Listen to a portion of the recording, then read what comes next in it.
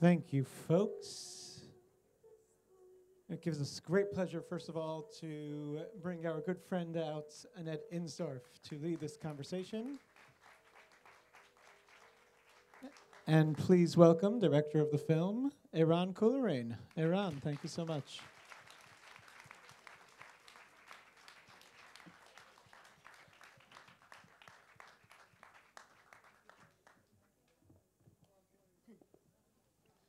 Hey, Welcome, everyone. And I think we should start with a little surprise announcement. I have been told that today is the birthday of the director, Eran Kolirin. And I just want to say happy birthday in addition thank to you. welcome. Thank you, thank you. Oh, wow.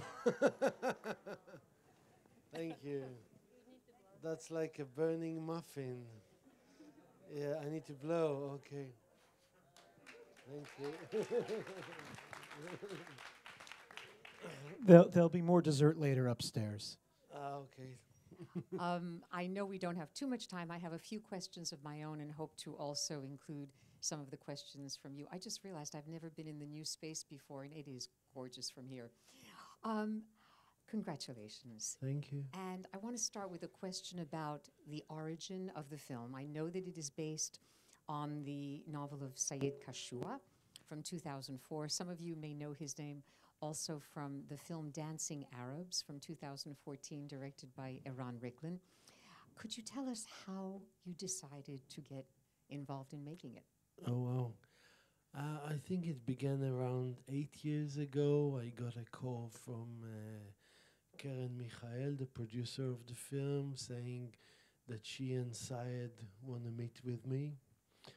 And I met with her and Syed, and they proposed. I mean, Syed said, "I like the band's visit. I have this other book, this book that I wrote about a village getting under siege." Well, at the time, it really sounded like an invitation for a public suicide, to be honest. It was like, no, I know the discourse, a Jew making a film, Palestinian, Arab, I'm going to be hanged.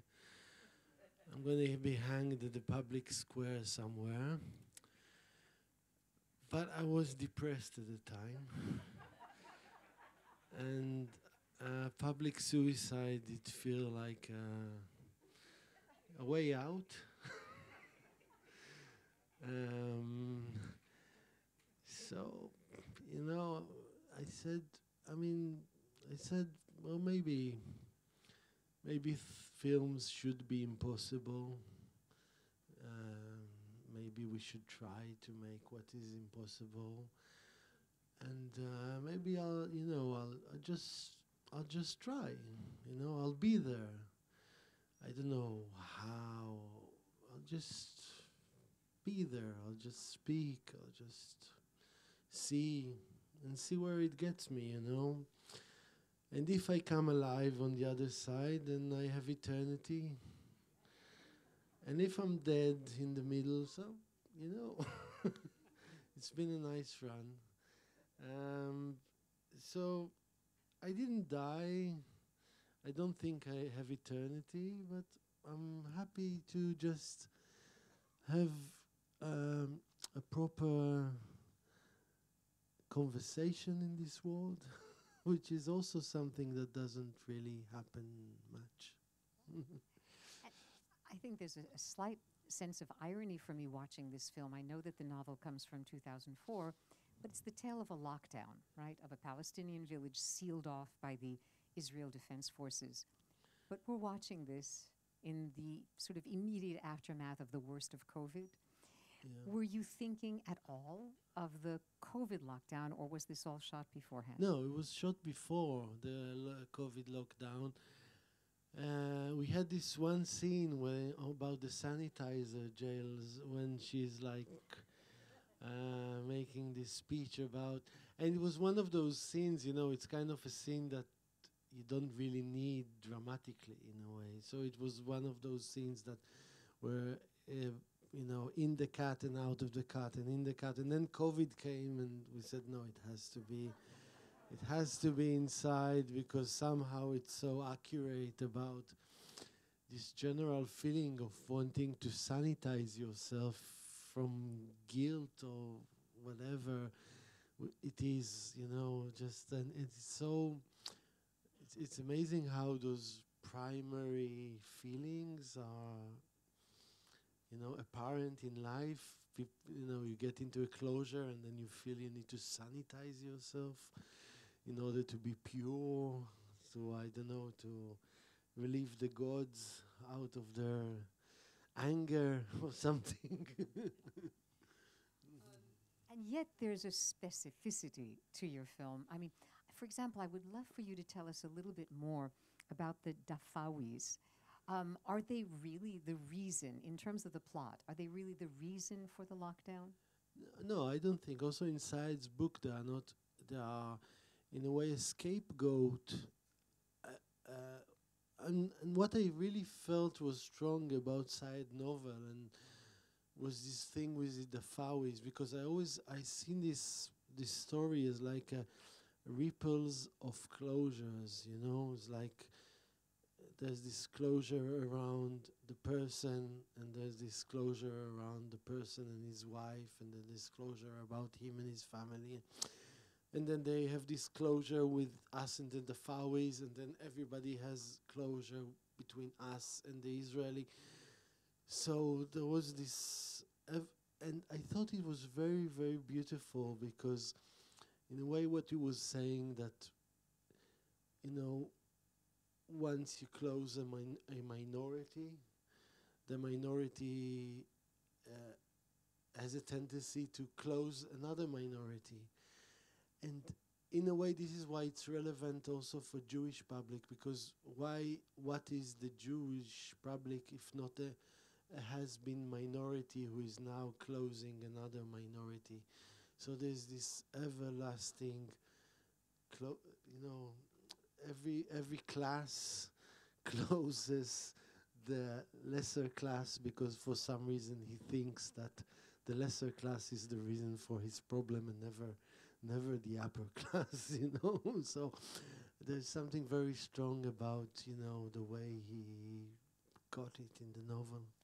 Well, the way you're describing it, the sort of concentric circles, that's one thing, but the film ends with a kind of limbo, right? That final shot, they don't move. And I was wondering, do you see that ending as a kind of metaphor for the Palestinian mentality in Israel, that, they've been shuttered in a certain sense so long that even when the gates are open, they don't move? No, I don't think about things like that, the Palestinian mentality. I don't think that there is. To be honest, this ending, I mean, I don't want to go into this one of, I'm not telling that as a kind of a fire starter, but it came from my grandmother's stories about the ending of the war. And, once I got this story about closure, I remember her story was always about her and her sister being in the death march in some icy, woods somewhere. And she always told there was one morning that we woke up and it sounded different. And she said we all crawled out of our little, how do you say, train things. And she said there was nobody there. No God, no nothing. And there were people afraid to go out. There were people afraid. So I believe it's not about certain mentality. It's about, all those stupid violence ending always with the mundane, the nothingness of why? Why was it all about, and what does it mean? So this is the question they are facing. It's not a metaphor for what, Although early on in the film, you have those at the wedding doves that are supposed to ascend to the sky. Yeah. They've been in the cage so long that they have to be prodded, and even then, they can't fly. They just kind of waddle out. And I couldn't help but feel towards the end of the film that was a kind of preparatory metaphor for the end. No, of course it's interact with the first shot, of course. But let's imagine you're a dove and you're kept in a cage for like 20 days. Then you're hustled into a wedding and everybody. So are you like walking out and flying on the spot? No, you're like, what the fuck? Why was I caged for so long? Why? And who are all those people? And what was this about? You know? I would also feel like I've lost my flying muscles and I would need to get back in training. Yeah, probably. I mean, if you are in a cage for I don't know how long, you will lose your flying muscles. And I want to revisit something. I shouldn't have used the word Palestinian mentality. That sounds academic and inappropriate. I want to know more about the Palestinians who have seen your film. Because obviously it's been a huge success. It won 7 OIFFs, the equivalent of our Academy Awards. But how have Palestinian audiences responded? At the end of the day, you know, it's the same question as asking how does Israeli crowd, you know? So if I take the Jewish crowd, some of them hated the film, some of them loved the film, some of them were, you know, just not here and not. That's the way people are. And, you know, I guess that if we get this crowd here, there will be someone who loves it, someone who hates it, someone who doesn't give, you know, a damn about, you know. So, and I will guess that in the same way, if we get Palestinians, you know, there will be a Palestinian who loves the film, there will be a Palestinian who hates the film.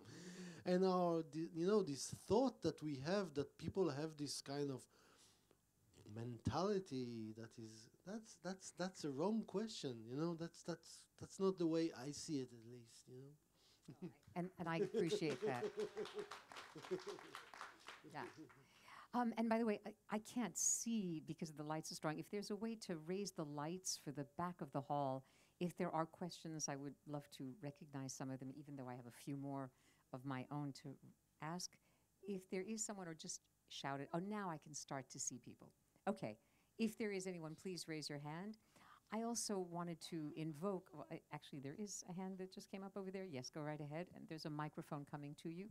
I just had a question about the geography, specifically where you imagined that village, or if it was just metaphoric, exactly where it was in terms of the West. I assume it was in the West Bank, or not. Well, Sayed book takes place in the Triangle area, which is just next to the West Bank.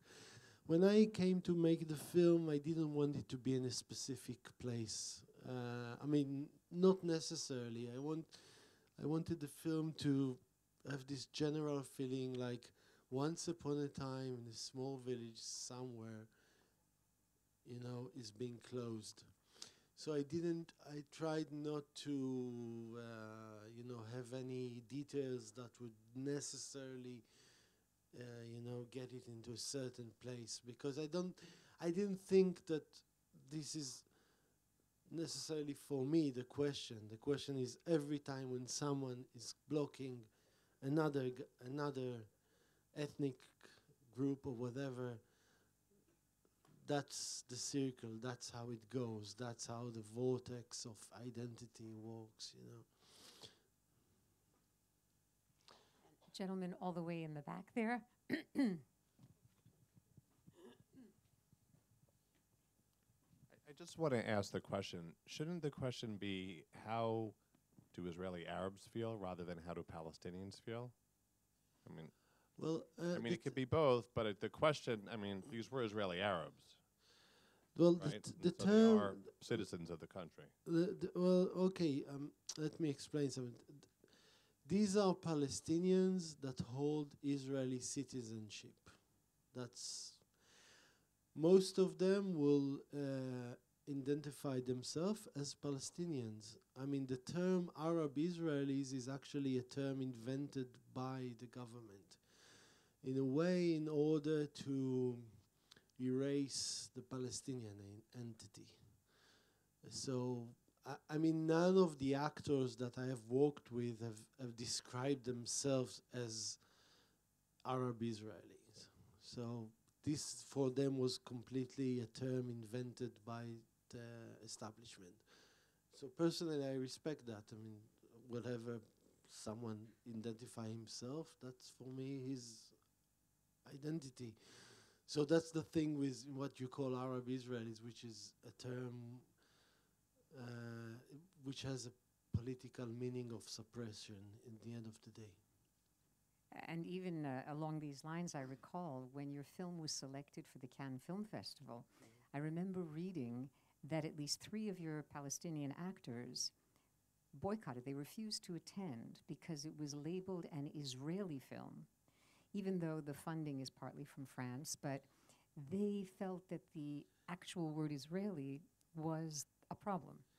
Yeah, but that's again a bit of, because, I mean, I was there with them before Cannes. We spoke together. We had a lot of discussion about it. They made a very complex and delicate statement, which says we support the film, we stand behind it, but we have a political problem.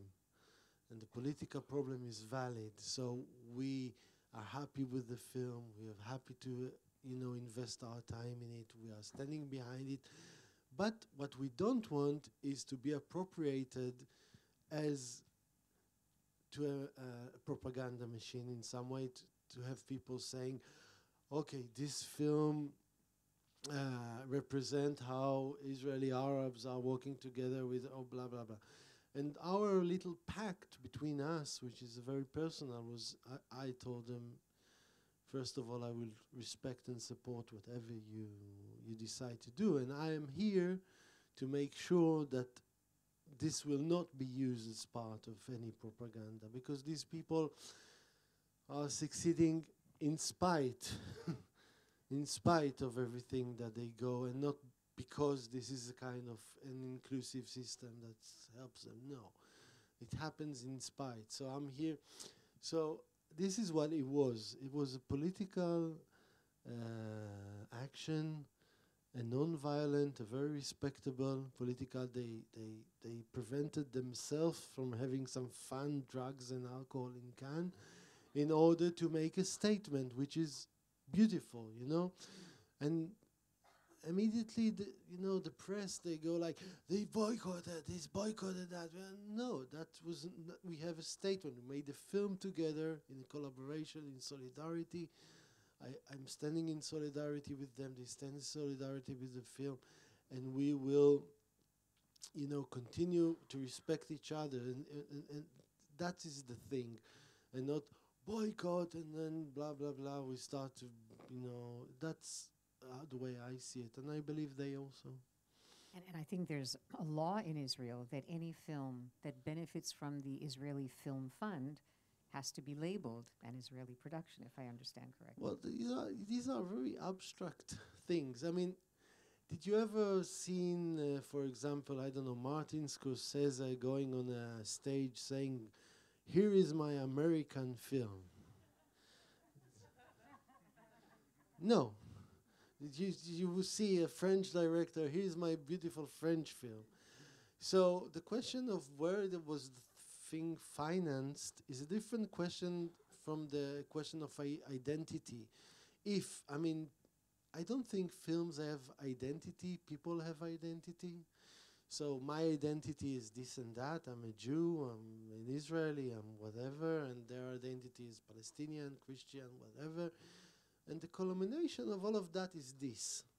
That's what I know. Okay? The rest is abstract for me. It's abstract notion and discourse and whatever, but it's abstract. Well, I know we have to leave in a moment because there's a reception upstairs, but you give me the opportunity to say one thing. Films don't have an identity except foreign films that are going to be eligible for the Academy Award. This year, for example, Let It Be Morning is the Israeli nominee for Best International Feature. So that's where the identity. Yeah, but I agree, but that's the academy business or the business of people. I mean, okay, so if that's a slot I'm offered, I will take that slot. And if I had another slot offered, maybe I would take the other slot, but it's not me, Absolutely. And it wasn't you, by the way. In 2007, when Dancing Arabs was the nominee from Israel, it ended up disqualified because That's it Band's was being Visit, not too much English language in Band's Band's Visit, Visit. not Dancing Arab. Oh, Band's no, Visit. I just said, I'm sorry. Yeah. The Band's Visit, of course. Sorry. It's That's been okay. a long day. But it was disqualified for too much English, and that's not going to be the case with Let It Be Morning.